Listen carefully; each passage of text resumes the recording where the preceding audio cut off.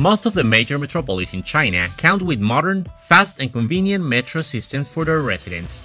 However, when planning mass transit systems for smaller cities, authorities have found that subway and light rail transit systems were too disruptive. So they came out with a clever solution. They took the technologies from high-speed railways, an area where China has much expertise, and put it on a bus. That's how the world's first trackless train was born, and it will effectively relieve the pressure on urban traffic.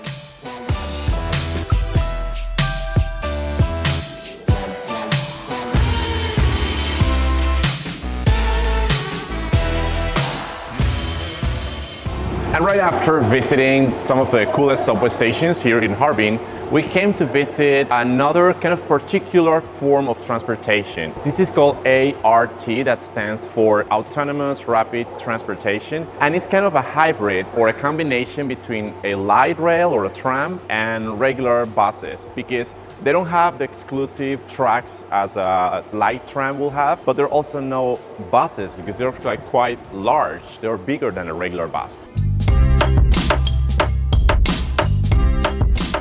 This system doesn't run on proper rail tracks. Instead, it utilizes rubber wheels on a virtual track pinned on the road.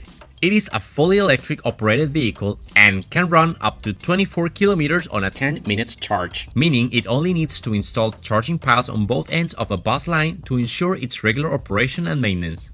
The trackless train adopts a parallel design of multiple carriages and can carry from 300 to 500 passengers at a time. It adopts a multi-axis steering system and a double-head design at the same time, allowing it to do complex operations like turning, U-turning, and lane changing.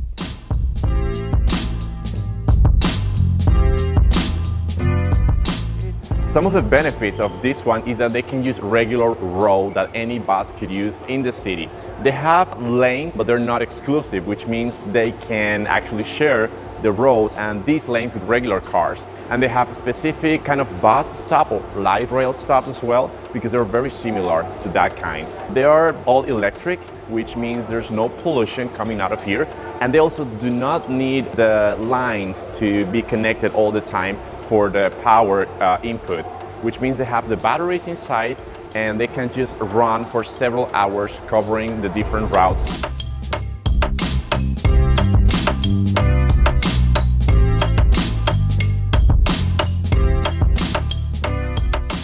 I think the design of this transportation mode is quite cool. You cannot actually see the wheels, so that makes it very similar to a light tram. I mean, it's not the same, it's quite different because it's larger than a regular bus. And this kind of transportation, to be honest, I haven't seen it before. I think here in Harbin is the first time I see something like this. Let's go inside and take a look to this kind of transportation.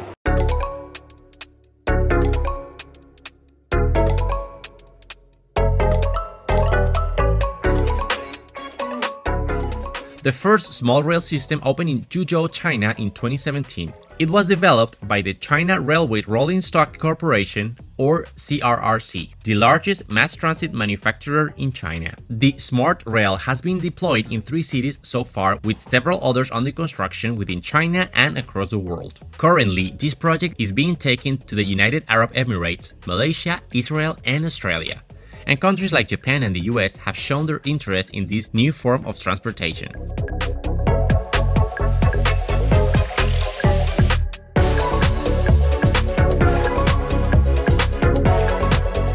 It is quite spacious as well, just like a tram. You have, of course, some seats.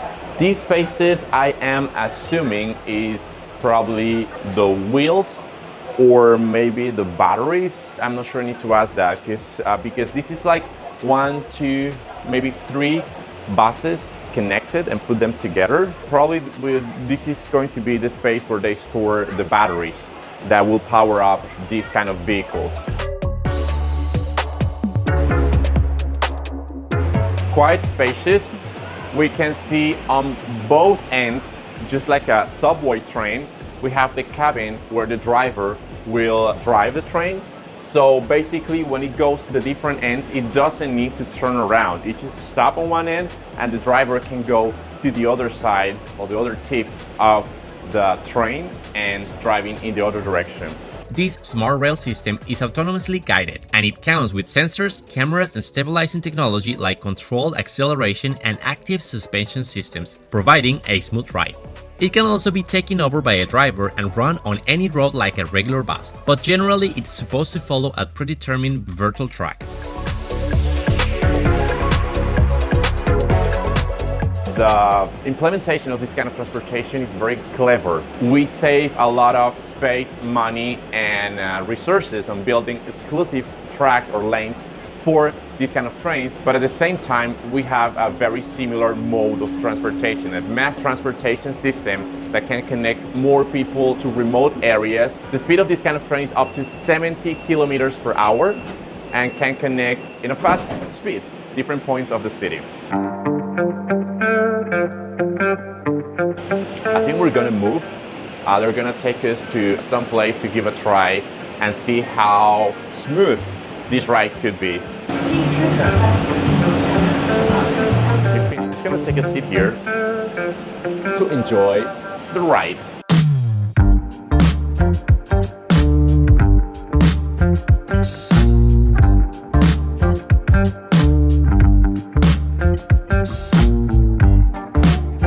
The smart rail system is an alternative that is faster than buses, but also less expensive and complex than subway systems. The cost per vehicle is $2.2 million, and the cost of the trackless tram is 1/5 of the price of a traditional tram system per mile. It does pretty much what a light rail does, but is cheaper to build and operate. We are right now going through one of the lines that are part of this system, and something that got my attention. We don't see right now that much movement of people or businesses at this moment in this area.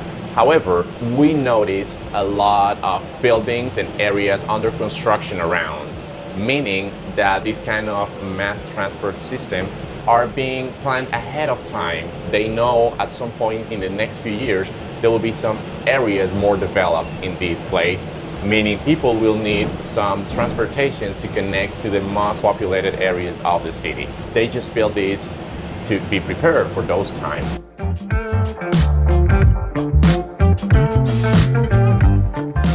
We can see a lot of buildings, actually a lot of developments under constructions all around this area. So I am assuming maybe in the next couple years, the place will look very different from what we can see right now.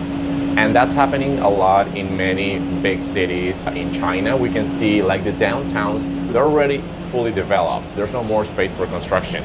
But the city is expanding and they are building all these mass transportation systems to connect people that in the future will go there for living and working. Operating on a road can come with significant challenges. This massive transit system operates on roads with consistent traffic flow and designated lanes and has priority over cars. Stations are also walkable so people can have easy access to them. We just came right now to one of the several stations that are located all around the route. This kind of transportation also have specifically designed stops just for them. But since Harbin is one of the northernmost cities in China, winter here can be rough. So they definitely need this kind of indoor stations to protect people from these extreme weather conditions that you can face during winter here. We're talking up to minus 30 degrees Celsius. That is very cold. I think people who live here and use these kind of systems appreciate that.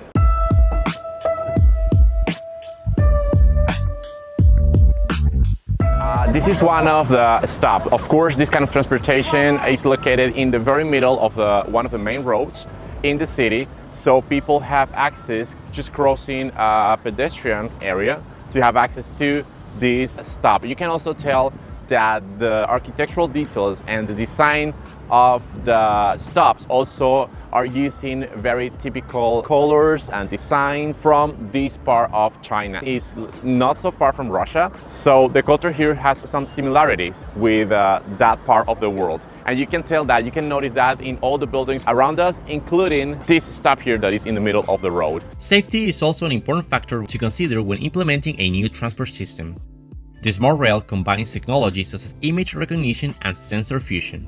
If the trains deviate from the track or recognizes that an external object has invaded the vehicle boundary, it will immediately block the power and perform emergency braking to avoid accidents. It also comes with artificial intelligence capabilities.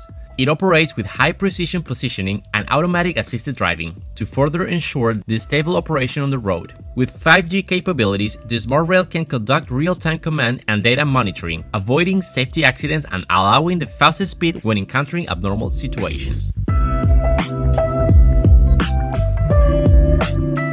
This part of the city looks a little bit more crowded than the other end. When we started this trip, that part of the city was not so crowded or so developed, not many people, but here looks definitely more developed. So I'm pretty sure the people who live here appreciate having these options for transportation and move all around the city.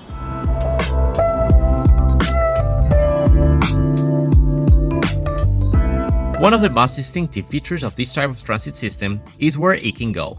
Because it follows lines on the road, the routes can be changed more easily than a light rail. The trackless train also uses a low floor structure. The height of the carriage from the ground is less than 33 centimeters, so it is more convenient for the elderly and children to get on and off the car. Passengers won't notice the wheels unless they look down. Folks, I'm gonna be wandering around nice and beautiful places here in China and documenting about it. I will also be Instagramming my day-to-day and my trips in this awesome country. Feel free to follow me and leave your comments and impressions over there about life in China. I will leave the link to my account in the description down below.